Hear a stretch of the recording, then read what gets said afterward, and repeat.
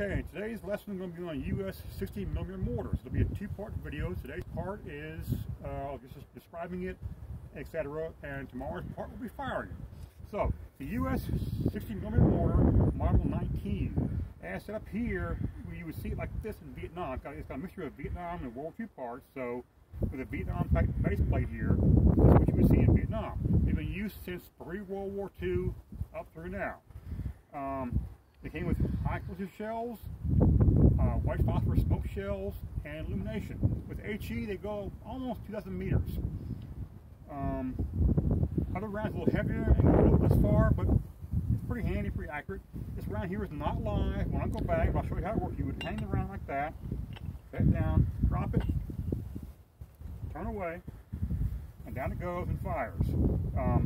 That's dummy shell, of course. So anyway, that's a quick lesson on that, and thanks for watching.